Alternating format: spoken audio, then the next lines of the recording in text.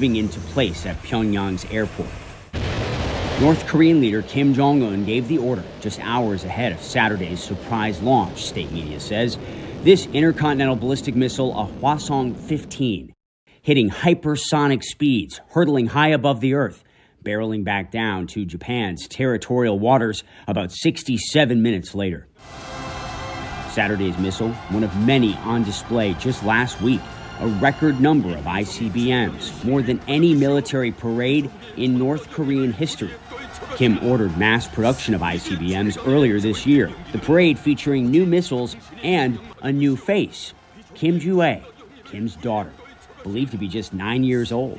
She began appearing on state media 3 months ago, fueling speculation she's being groomed as the next North Korean leader. So, given the fact that Kim Jong-un chose to introduce his daughter on the day of his previous ICBM launch, what do you make of the timing and symbolism of that? I think it demonstrates that she's being groomed as the next leader, and that to me suggests there could be something behind the scenes, maybe a health problem with Kim Jong-un that is accelerating a need to do this now rather than years later when she's a bit older. Kim's daughter, now a fixture on state media, sitting with her father at a weekend soccer match, posing together for a postage stamp, dad, daughter, and the family arsenal. 2 smaller missiles fired Monday, a test of tactical nuclear weapons, state TV says. The bellicose broadcast came with a warning from Kim's younger sister, Kim Yo-jong, saying the frequency of using the Pacific Ocean as our shooting range depends on the nature of the U.S. military's actions.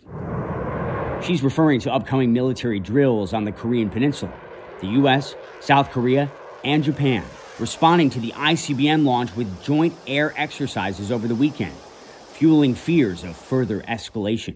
If North Korea conducts the 7th nuclear test, which could happen at any time, it will be a game changer in a sense that North Korea could develop and deploy tactical nuclear missiles.